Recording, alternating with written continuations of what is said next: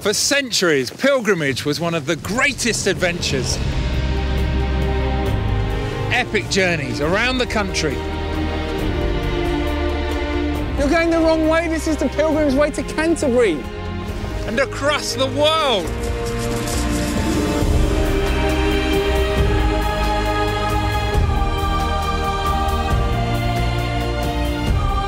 Are we retracing the steps of our ancestors?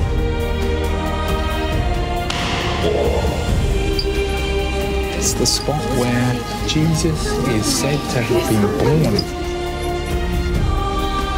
Exploring the hidden. Some people might think this is quite macabre. And the darker side of pilgrimage. If something went wrong, it could lead to war. And discovering why so many modern pilgrims are taking to the road. Come on now, that was incredible! My journey has taken me from the north of England to Canterbury, then through France into northern Spain, across the Alps to Italy and on to the Eternal City, Rome! I'll now travel east into Turkey, across the Mediterranean, into the Holy Land, and on to my final destination, Jerusalem. It's a gobsmacker, it's a breath-taker-awayer.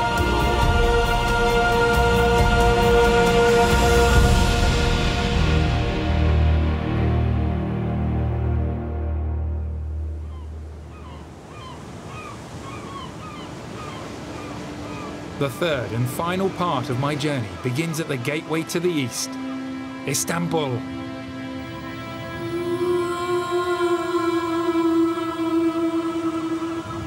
I'm coming into a city where for centuries history, religion and even geography have coexisted, mixed, melted together, sometimes collided. It's almost a bit of a cliche, but on this side is the West, is Europe, is Christianity, and on that side is the East and is Islam. There are two main reasons why I'm here. The first is that Istanbul was a major staging point for pilgrims on their way to the Holy Land. But the second is that Istanbul was a major destination for pilgrimage in its own right. For nearly 1,000 years, along with Rome and Jerusalem, Istanbul was one of the holiest cities in the entire Christian world.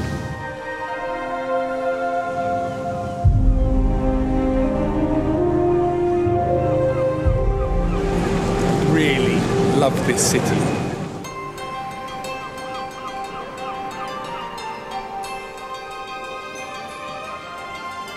Before the city was called Istanbul, it was Constantinople, and it was named after the Roman Emperor Constantine the Great, who was a convert to Christianity, and he moved the capital of the Roman Empire from Rome east to here. So this wasn't some dusty, exotic outpost of Rome. This was the capital of the Roman Empire, the Christian Roman Empire.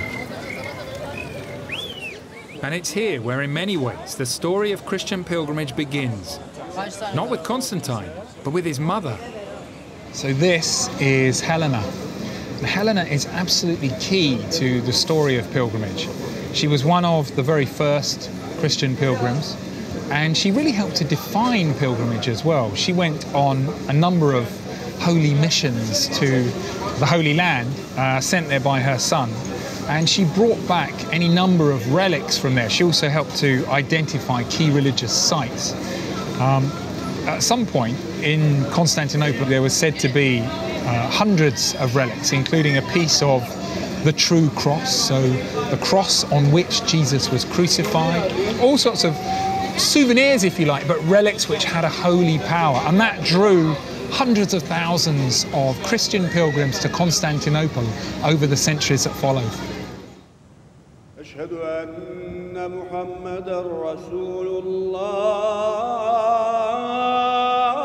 Christian pilgrimage to Constantinople wasn't destined to last. Another religion swept through the Middle East.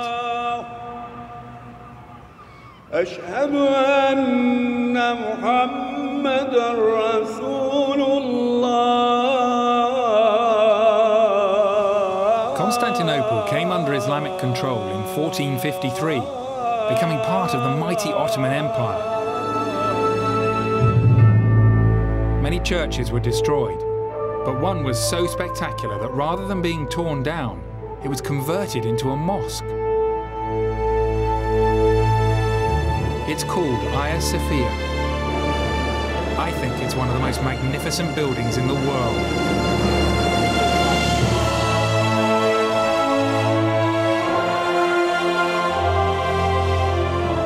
Hagia Sophia has a massive dome that seems to float high above the ground. Designed by two Greek scientists and employing craftsmen from across the known world, it was completed in 537 AD. For 1,000 years, no other building had a floor space so vast under one roof. In today's money, it cost more than £2 billion. But it only took 5 years to build. Imagine the planning inquiry that would be needed today.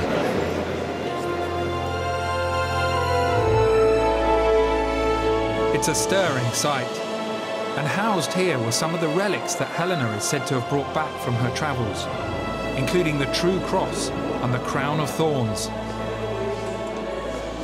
The building was an extraordinary destination for Christian travellers, unmatched almost anywhere in the world. So this is a magnificent and very detailed mosaic showing Jesus, the Virgin Mary and St. John the Baptist. It's a Christian mosaic, of course, but it wasn't destroyed when this building was turned into a mosque. It was hidden away, and now it's revealed, and I suppose it shows something of the complicated history of this building and also the city as well. Continually at the centre of a religious tug-of-war, today the Hagia Sophia is neither officially a mosque nor a church, but a museum. Munir Aktagun has been bringing tour groups to Hagia Sophia for more than 30 years. Coming here now to a place of pilgrimage, the people I see here now in large numbers, I see them as tourists. I see them as pilgrims. Do you? Yes. Why? They look like tourists. Because we're all searching for something. And I think that most people leaving this shrine, will they remember the columns? Will they remember anything about the architecture? Probably not. But they will remember how good they felt here. They'll take away, I think, certainly a sense of an enormous, beautiful space. And peace in this space. And that's all, I think, what we're searching for, peace. It's a rock on which our future is built, perhaps. Fantastic. You like that? I didn't think of that. Oh, there you go. Thank you. I just had that thought. I offer that one up. There's a great story, actually, about a pagan Ukrainian prince who was thinking of converting to either Judaism, Christianity, or Islam. And so he sent out his minions to investigate the religions further. And they came here to Istanbul on a sort of pilgrimage, I suppose, and they visited Hagia Sophia, and then they reported back that entering this building, they'd felt like they were in heaven. And so the prince converted to Christianity, so did Ukraine, and ultimately, apparently, so did Russia. Never underestimate the power of a building like this to inspire and evoke incredibly strong feelings.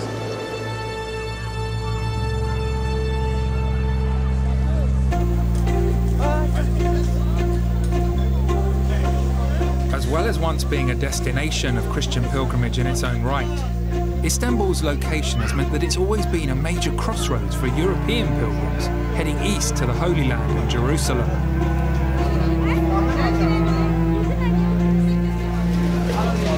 It's still exotic here now, and of course it was exotic in the past as well. For medieval pilgrims, many leaving Europe for the first time, this must have felt like another world.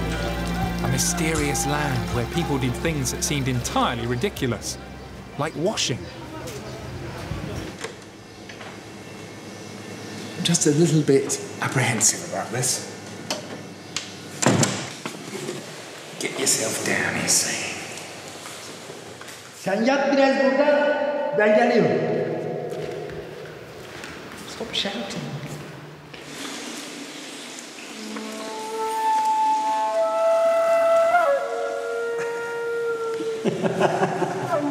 Man.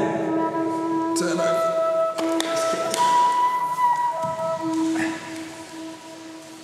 In medieval Europe, public bathing and washing generally had gone into marked decline since the era of the Roman baths, partly because of Christian concerns or about public nudity.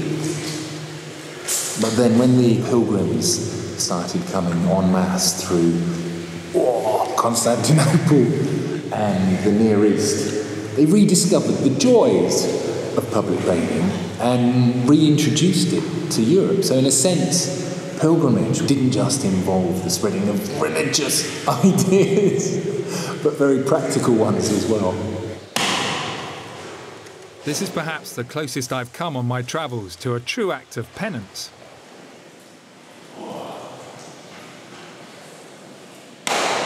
If it hurts, it must be good, right?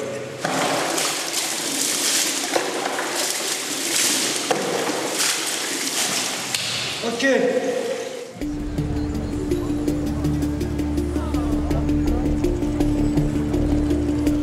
On my journey so far, I'd seen how a desire to get closer to saints and holy artifacts created a network of pilgrimage sites. Places like Canterbury, Santiago in Spain, Rome, and even Istanbul.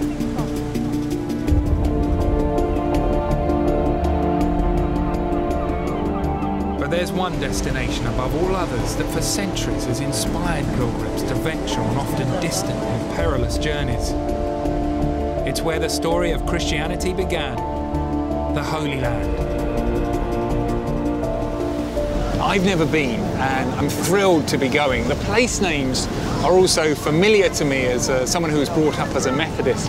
The Sea of Galilee, Jerusalem, Bethlehem, Nazareth. I'm very excited to be heading in that direction, but also there's a degree of trepidation as well, of course, because that patch of land is still the most hotly contested on the planet. In the past, pilgrims leaving Istanbul for the Holy Land would most likely have travelled by boat across the Mediterranean. Today, a direct ferry isn't an option. So I took a flight to the Israeli city of Tel Aviv. But I still wanted to get a sense of what our ancestors might have experienced when they arrived here. So here we are, this is it. I'm not great at sea, so I don't find it hard to imagine the relief pilgrims would have felt in the past, arriving here on a dirty, cramped boat and seeing the firm ground of the Holy Land for the first time. Over here is the modern, bustling city of Tel Aviv, but I'm heading over here to the ancient port city of Jaffa. That's where Jonah was supposed to have left when he went for his unfortunate encounter with a whale. This place has got serious history. British pilgrims first began arriving in the Holy Land in large numbers more than 1,000 years ago. But this has rarely been an easy place to visit. From the 11th to the 13th centuries, Catholic Europe launched the Crusades to seize Christianity's holiest sites from Islamic control. Only the most adventurous of pilgrims would have stepped foot here back then. Fewer still came following the Reformation of the 16th century, after which the new Protestant Church discouraged pilgrimage. In fact, it wasn't until the 1800s when the Victorian passion for travel and exploration reignited British interest in what was then called Palestine. Some pilgrims arriving here for the first time were a bit underwhelmed by what they found. One Victorian traveller writing in the 1860s thought that Jaffa was rather disgusting, and he wrote about how he saw cats and dogs lying dead on the streets and dunghills outside people's homes.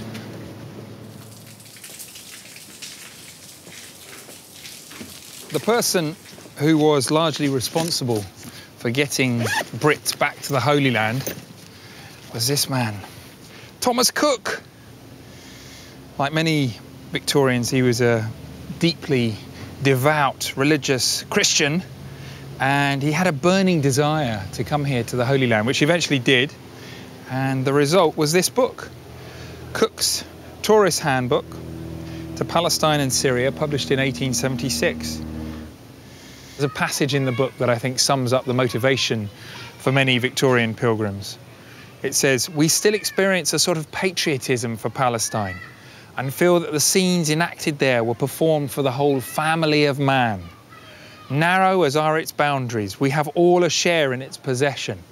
What a church is to a city, Palestine is to the world."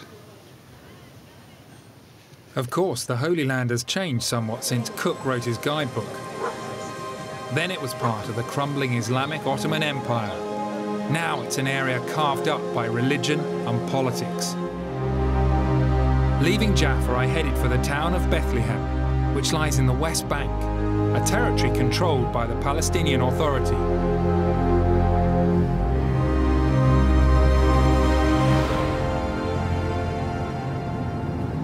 Now coming up to the Israeli checkpoint. Can't see any soldiers. Generally, so I've been told, they worry about you coming into Israel rather than leaving. I'm now in the West Bank. I'm in the West Bank.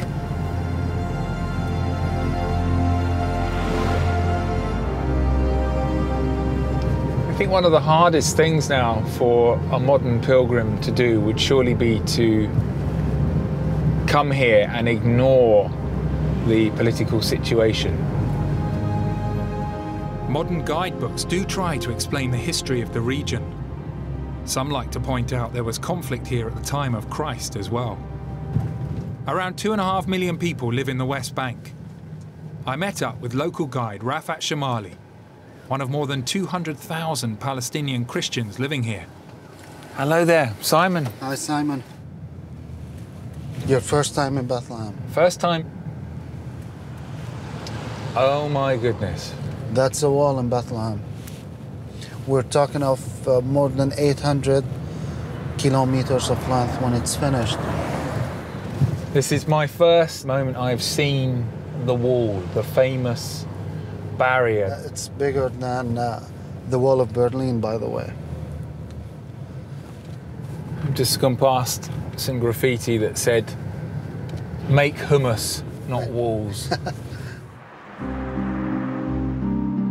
The Israelis say they built the wall as a security barrier to prevent bombers entering Israel. It's come to symbolize the conflict which still divides the region, ruining lives on all sides. Goodness me.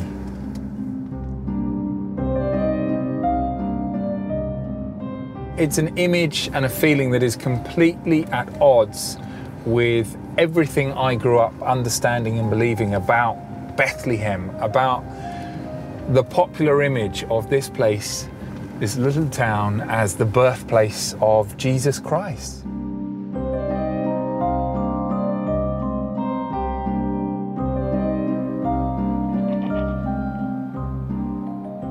Despite the very raw politics of the region, close to 2 million Christian pilgrims are still drawn to Bethlehem each year to visit the site where the story of their faith began. It's the Church of the Nativity. I can't quite believe it. The Church of the Nativity. I'm in Bethlehem.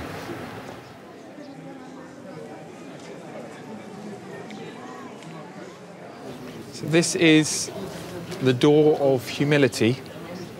And it's a small, well, there's been several doors over the, I was going to say over the years, but over the centuries. You can see the archway just here, where the door used to be much larger. Anyway, it's now tiny, so that you can't ride in here on horseback. And whoever you are, president, king or queen, you've got to duck when you go in.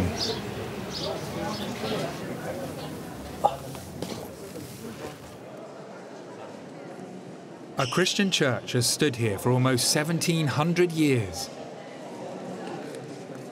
The original church, largely destroyed in a fire in the 6th century, was commissioned by Helena, the mother of the Emperor Constantine. over the site where Jesus was believed to have been born. There is, of course, some dispute over whether this was actually the site of his birth, as there is dispute over almost everything relating to the life and works of Jesus Christ. But nonetheless, this is where people say, think, and are brought to as his birth. And I feel it, actually. I'm really feeling it. Maybe it's just the sense that this is where humanity has decided this is the spot. That's all that really matters, at least to me at the moment. In a crypt beneath the church is that spot. It marks a birth that is celebrated each year by an estimated 2.2 billion Christians around the world. This is the place where Jesus was born. This is where he lay in a manger. Listen graciously. I'm definitely touched by this in a way that I, as a non-religious person, didn't expect to be. I'm taken back to my childhood and to a time, a happy family time of unwrapping presents and the Christmas tree and our own little nativity scene. So there's my jaw is wobbling away. I suppose this is as much about childhood and the innocence of it. My innocence, anyway. Don't cry, Simon. Cry, Simon. Certainly feeling very, very emotional. Still, even at this point, I feel very British and don't want to push in.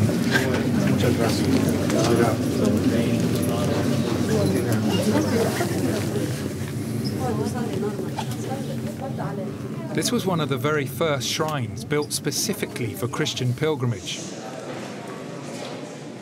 It's now part of a network of sites that inspire modern pilgrims to journey around the world. So we pray at the places where the heroes of our faith either were born or died or did something significant. I've never heard anybody describe it like that, the heroes of our faith. Yes, yes, yes. Mm-hmm. Are you doing the religious equivalent of those Hollywood bus tours where they take you around and show you that's where Demi Moore lives or that's where Michael Jackson died? Is it, I'm not trying to dismiss it, but is it similar to that, do you think? It's similar to that in a way where, sure, we're seeing these places where people live, but they don't change history. Whereas Jesus, he changed history. On my travels through the Holy Land, I was following Thomas Cook's 1876 guide. Like the pilgrims I'd just met, he was a man on a holy mission. And although over 12,000 Victorians signed up for his tour, he never made a profit. He believed it was his Christian duty to bring pilgrims to the land of the Bible.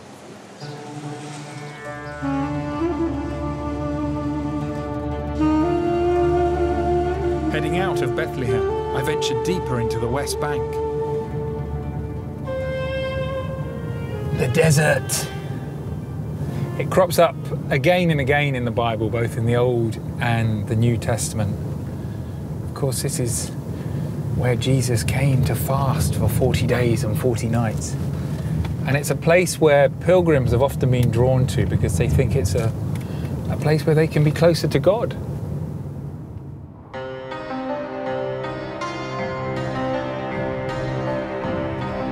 Thomas Cook brought his pilgrims out here, deep into the desert. They came to visit the 6th century Christian monastery of Mar Saba, where a community of monks live an isolated life of prayer and devotion in this bleak and forbidding landscape. The book has it beautifully here. The convent of Mar Saba is in the midst of grand and wild scenery, utterly barren and desolate. It is a lofty and gigantic structure, built in terraces in a kind of amphitheatre in the side of a mountain. Whether viewed from without or within, it's one of the most weird places in the world, and it's difficult to distinguish which is the natural rock and which the building upon it.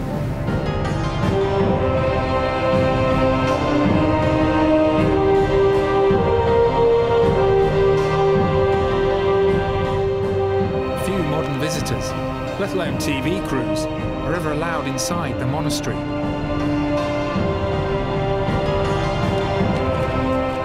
It's no surprise this place is so wary of outsiders. Over its 1,500-year history, it's been caught up in crusades and countless Persian raids. And yet somehow, it's managed to survive. Just seen inside their first chapel here, which dates back more than 1,500 years. They didn't want us to film in there. They very rarely show visitors in there. But it's an extraordinary place. It's a cave, but it's also a shrine, and in there are dozens of skulls of priests and monks who were victims of the various invaders who've come through here over the years. Very moving, quite upsetting, actually, the power of faith, the power of religion. But a reminder, of course, for the monks who are here now of their part in the history of this extraordinary building.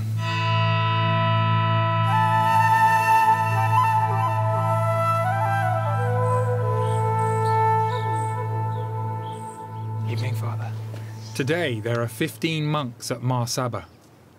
They live almost entirely off the land, with little contact from the outside world. Can I bring this food up for them? Oh my goodness. It's nice. It's from our field. Organic, yes. That's very kind. You want? Yes. Thank you. Father Nicholas first came to the Holy Land as a pilgrim before he entered the Greek Orthodox Church. Do you feel very connected to that history, to those 1,500 years? We do feel, yes. We are connected. Even we want it or not, we are. For many people, it's like a jail, but for us, it's like a paradise. It's something very strong. Is it the location that gives you a closer connection with God? Yes, or yes. is it the location and your relative isolation? The isolation helps because you have many things to deal with in the world, you know, and especially television and these things mix you up. We live cluttered lives now. Yes, we cannot go left and right, so we go up. We meet the heaven.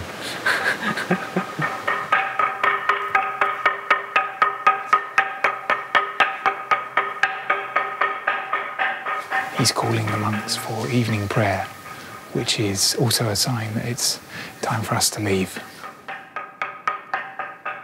Unlike other monasteries on my journey, Mar Saba doesn't offer accommodation for pilgrims. The same was true when Victorian travellers came here.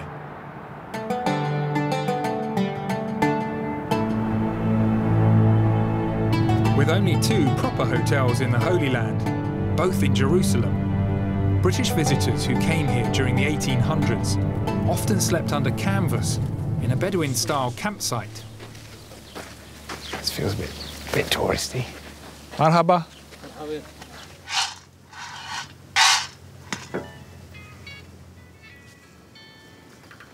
Even out here, you can get a cell phone signal.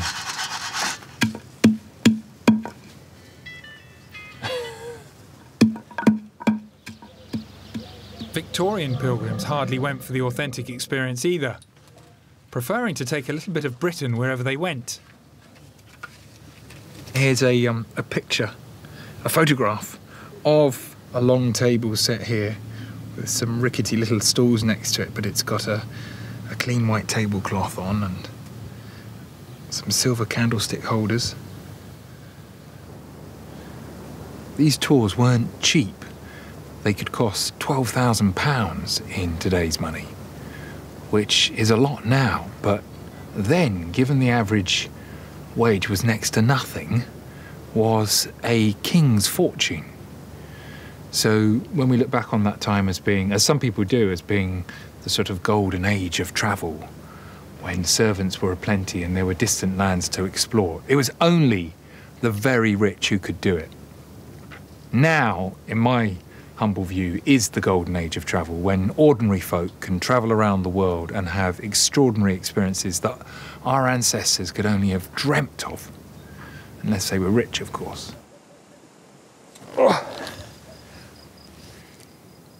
That's not too bad. The pillow's a bit hard. It's like a rock. I've slept on worse.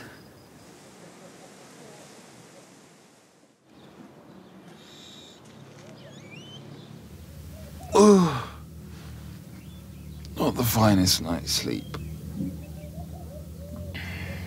There were cats, there were dogs poking around, coming and having a sniff of me.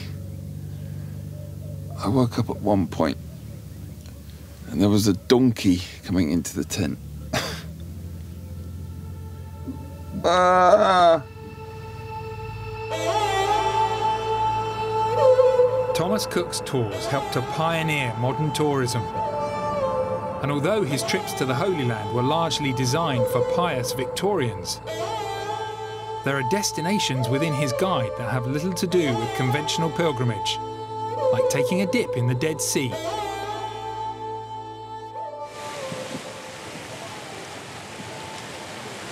I've always wanted to do this. The sea is so salty that visitors can supposedly float under the blinding sun. Oh! They don't lie! So the book says, bathing in the Dead Sea. Every traveller should try the curious effect of bathing in the Dead Sea. Unless he is suffering from any abrasion of the skin, in which case he would suffer excruciating pain. Open wounds and salt water not really mixing. It's fascinating because what this says to me very clearly is that for Victorian pilgrims, just as with medieval pilgrims, for example, going on pilgrimage was not purely a religious act. It was not just for the pious. It was for those seeking adventure and experiences.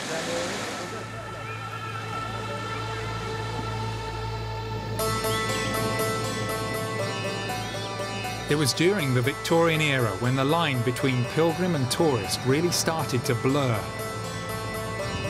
Now, with cheap flights bringing millions to the Holy Land, some travellers who come here are shying away from crowded churches and shrines in search of more personal experiences they can have in the land of the Bible. I headed north to Galilee and Nazareth. My first stop in this region was the modern pilgrimage destination of Yardenit on the banks of the River Jordan. More than 500,000 pilgrims travel here each year to the spot where some believe Jesus came to be baptized. We thank you for today. We thank you for the opportunity to be in the Jordan River. Just hold your nose.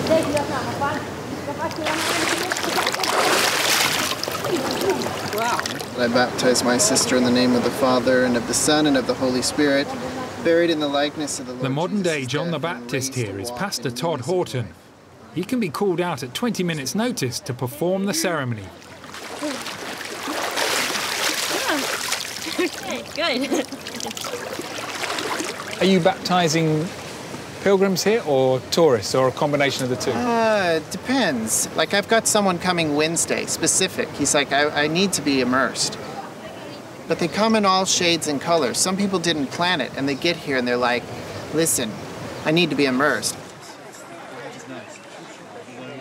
And have you come here to the Holy Land as a pilgrim or as a tourist? How do you define a tourist? Well, a tourist is someone who's touring, if you like, and travelling around.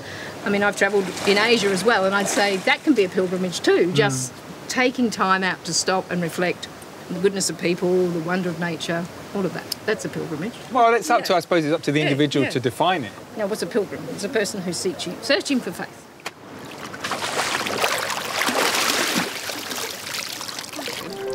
Just a few hundred yards from Yardenit, the River Jordan flows into the Sea of Galilee.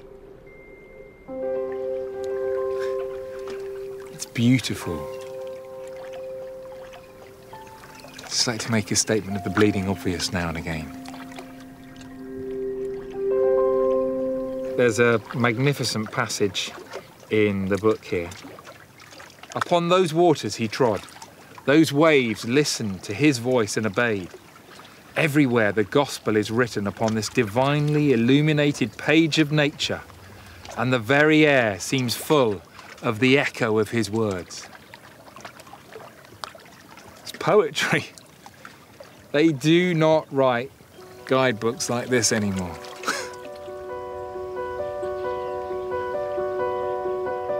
As a devout Christian, Thomas Cook was passionate about this land and wanted his fellow Britons to re-engage with it. In the 150 years since he wrote his first guide, tourism and pilgrimage to the Holy Land has boomed. Here in the Galilee, Christians come to visit the place where Jesus preached and where 4 of his disciples are believed to have earned a living as fishermen.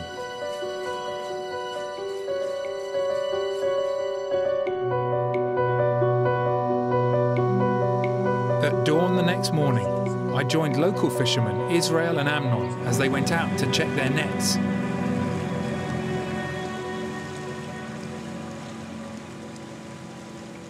See the boya here? הנה הפח פה, עכשיו סוחבים אותה. הנה, פיש, בורי. יאללה, התחיל הדייג, These gentlemen get very excited for people who fish all the time. This big fish, good eat. Good eat, okay. What Israel and Amnon are really after are St. Peter's fish, a native species that would have been eaten by Christ and his disciples. So will tourists who are eating in a restaurant, will they actually specifically order a St. Peter's fish because it's a biblical fish, because it's a fish that Jesus might have eaten? כן. Why? כן. כי זה הדג של המקום, של האזור שהוא היה בו. זה האזור הוא היה באזור הכנרת, וזה מה שהוא רוצה להרגיש. The number of pilgrims coming to the Holy Land is increasing, and demand for St. Peter's fish is at an all-time high. פה יש הרבה דייגים, השטח הוא, הדייג הוא לא קל. זה בעייתי, ושזה קשה לתפוס את הדגים. זה בא שם פה, והוא שם שם. יש הרבה סירות, יש הרבה משפחות שמתפרנסות פה בכנרת. וקשה לבוא למצוא מקומות, אזורים של דגים.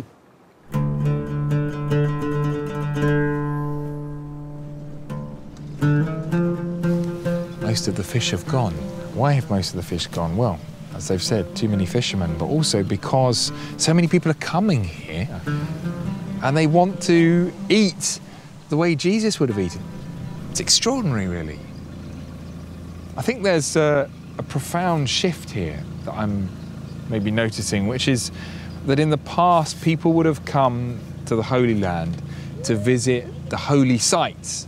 Now they're almost trying to immerse themselves in the life of Jesus, the life of the Bible.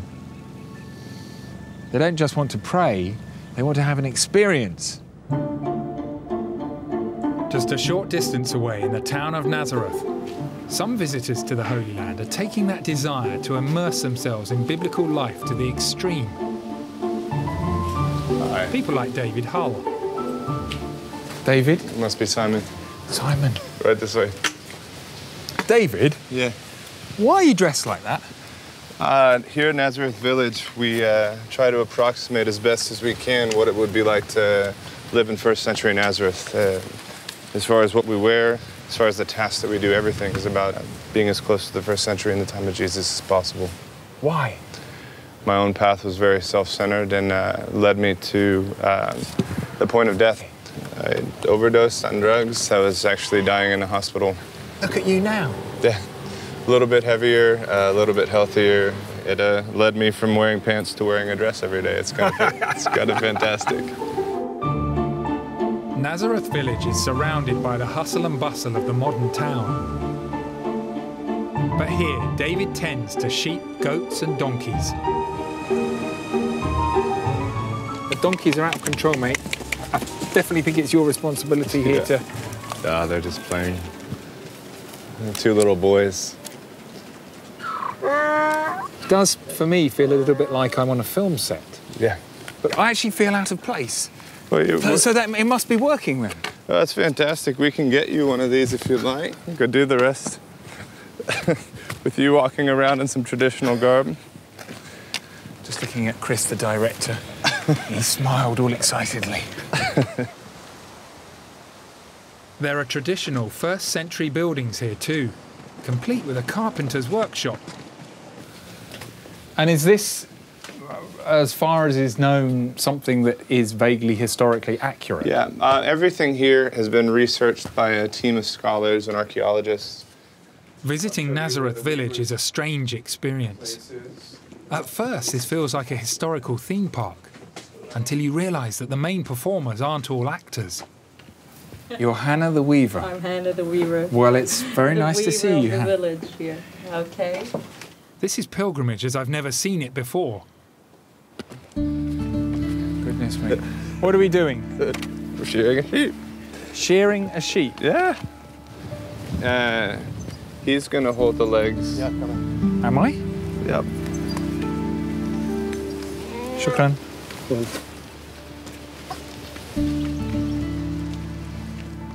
David, what do you learn about biblical life from doing this?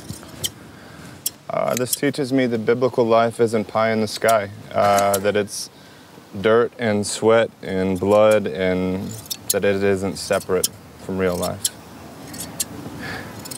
This feels absolutely surreal to me, but timeless as well. You'll be glad to have it off. It's too hot to have all this. Oh, it's all right. It's okay. I think, for me, this looks immersive and interesting and like an exciting experience for a time. I'm not sure how long I could keep it up. I think that's the point of pilgrimage, right? Because it means that all of life is an adventure. It means that there's no final destination. It means that I get to grow and learn and shear sheep and chase donkeys and climb mountains and explore rainforests until the day that I die. Good luck on your travels, David. Thank you.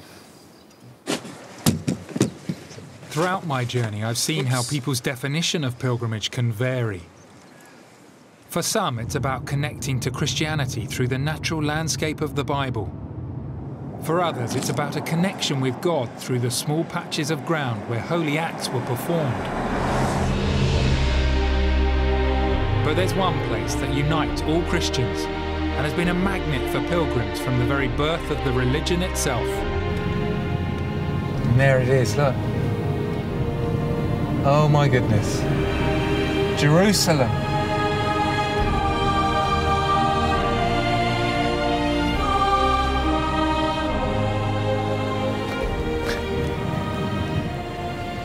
I can't quite believe I'm here.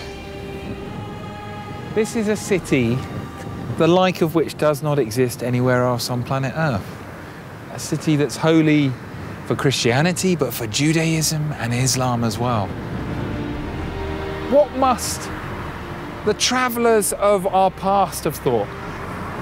They would have got here after long, difficult, dangerous journeys across the continent, travelling thousands of miles by land and sea, and then finally to arrive. It's a gobsmacker, it's a breath-taker-awayer.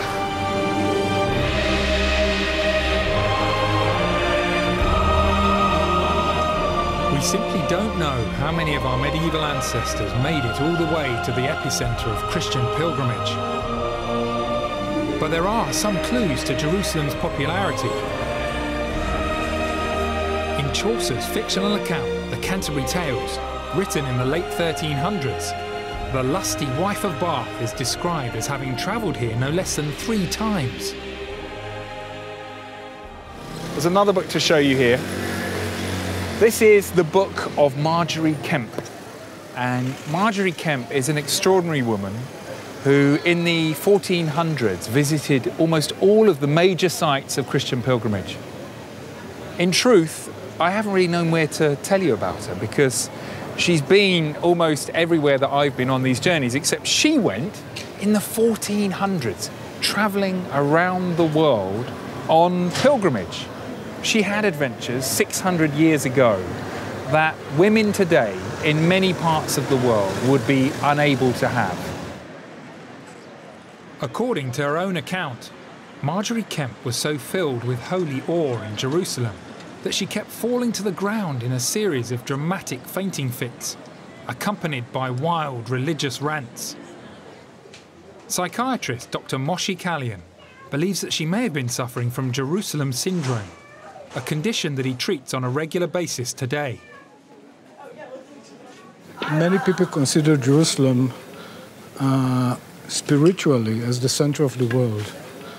They use Jerusalem as a stage where they perform their act. So these are people who are drawn magnetically almost to Jerusalem. Yes, and more or less, because they believe that this is the place where they should deliver their message to humanity. There are people now in the city definitely who think of themselves as the new Messiah? They live in some hostel or in some hotel. If they have the means, sometimes they find some work to provide themselves, and they're waiting for the day to come. What, so they'll be working in a shop or something, meanwhile telling all their colleagues, by the way, I'm the Son of God? Mm-hmm. Extraordinary. Yeah. How many patients have you treated with Jerusalem syndrome? It's not a big number. I think it's like sometimes between 20 to, let's say, for the most, 50 people a year. Being yeah, being hospitalized. The 50, that's nearly one a week. Yeah. Yes. The power and pull of this city and this land cannot be underestimated. The experiences of Victorian pilgrims, thousands of whom came on Cook's tour, helped to revive and shape British interest in the Holy Land. And by the early 1900s, Britain had enormous power across this region. Everywhere you look in Jerusalem, there are signs of the British influence and legacy.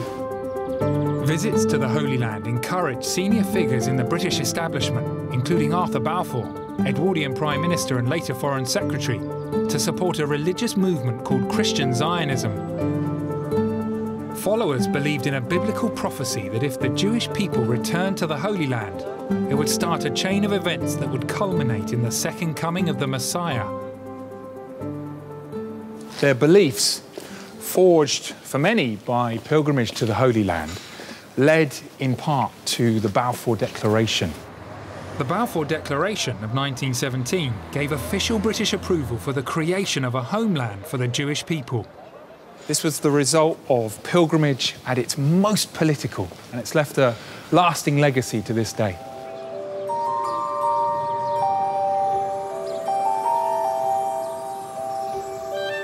The status of Jerusalem is at the heart of the Israeli-Palestinian conflict. But millions of Christians, Jews and Muslims still come here every year to worship in the holy sites of the Old City. It's an area of just over a square mile that's one of the most contested and controlled patches of land on the planet. I was allowed to see inside the eyes of the city, where I met up with British-born Israeli police spokesman, Superintendent Mickey Rosenfold. Wow. Here we are. Mickey, this is your, well, command centre then? Yep, and the most important aspect, as far as we're concerned, is making sure that the status quo is kept and is guarded in the best way possible with the eyes of the 320 cameras that are watching over in and around the old city. And here we have our coordinating officer, who, as you can see on the map over here, we can see the different cameras that are located in and around the old city. I mentioned 320 cameras. Each camera, are facing in different directions. So this is the Church of the Sepulchre, as we see it on the map. So the holiest site in Christendom, in the Christian religion. So we're now on camera 69, which we can see next to us on the larger screen. And this is, in fact, the Church of the Sepulchre entrance itself. Goodness me. And we can see exactly what is going on. We can now switch over to the Western Wall and the holiest site to the Jewish communities, and we can see it's relatively quiet at the moment. This is the holiest site for Jews in the world. In the world, where we're watching. Just a flick of a button, you go from one faith by the touch of a screen, and also from where we are. We now go from the men's section to the women's section and see how many women are praying, what's going on at the Western Wall itself. This is live as it's taking place right now. And by the touch of a button, we can look at the third and most holiest site in the Muslim world, the Temple Mount itself, and all the movements that are taking place. You have responsibility for protecting sites where, if something went wrong, it could lead to war. It could lead to a major situation in the Middle East. We have to be very careful, especially with crowd control, and making sure that everyone is on time for prayers, whether it's Christian or Muslim or Jewish. The prayers take place at specific times, and therefore we have to make sure that everyone is there on time.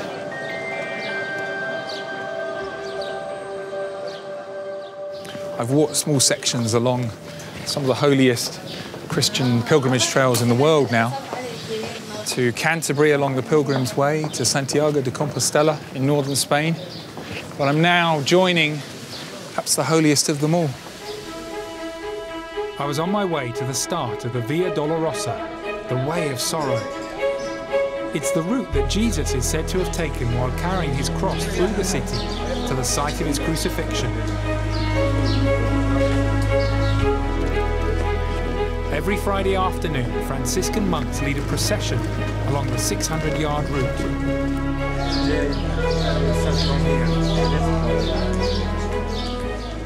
This is the second station of the cross, where Jesus received the cross and then he began to walk, which I'm about to do. I won't be on my own.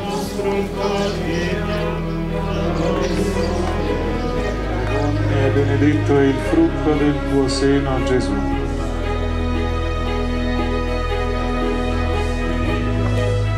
As we all made our way through the narrow streets, I kept catching glimpses of a man dressed in biblical robes.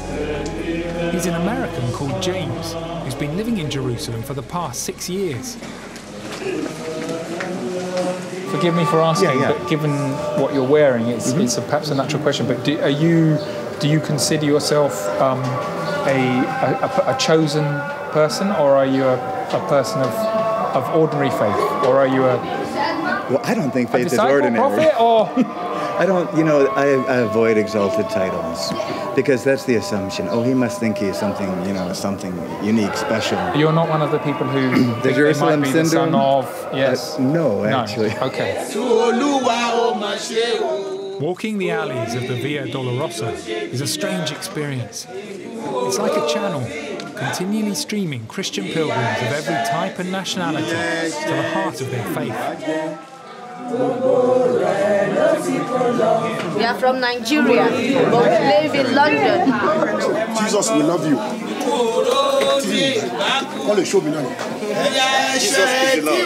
Are you having the experience you expected? Are you feeling you're on the Via Dolorosa? Oh, yes. The Spirit of the Lord is here, and we know we can feel it. I feel my spirit's lifted a bit by the joy of some of the pilgrims we've met. And although I don't know where on earth I'm going at this point, I'm enjoying it. And which way is it?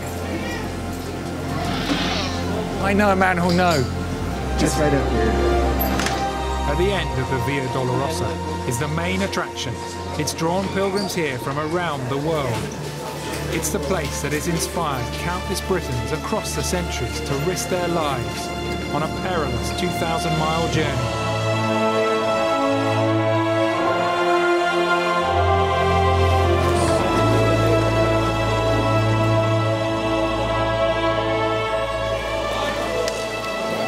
And here it is, the culmination of every Christian pilgrimage to the Holy Land for hundreds of years.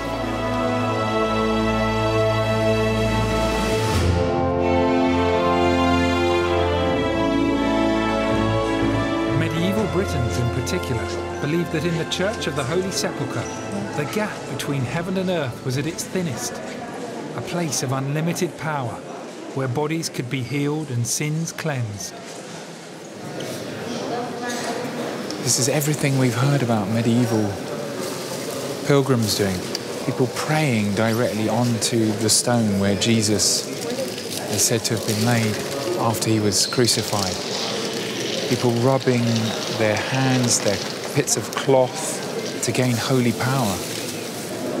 Here, in the holiest site of Christianity, you see the final proof that we are just like our ancestors.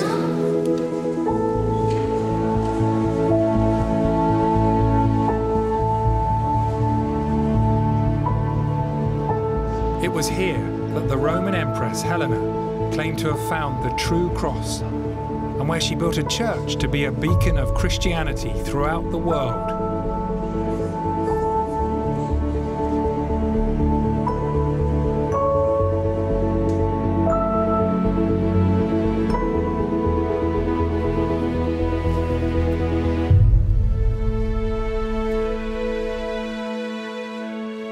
At the centre of the church is Christianity's holiest of holies, the tomb where Jesus is said to have risen from the dead.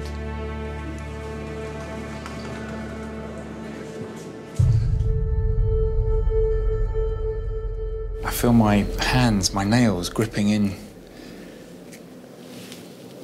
I feel quite tense being here. This is the holiest site in the holiest shrine in the whole of Christianity. This is the cave where Jesus was placed after his death on the cross. It's where he rose again and became Christ, and Christianity was born. This is the birth of a culture, of a civilization. So many paintings, so much music, so much joy, so much suffering, so many wars. So much of human history comes from here. It's utterly overwhelming.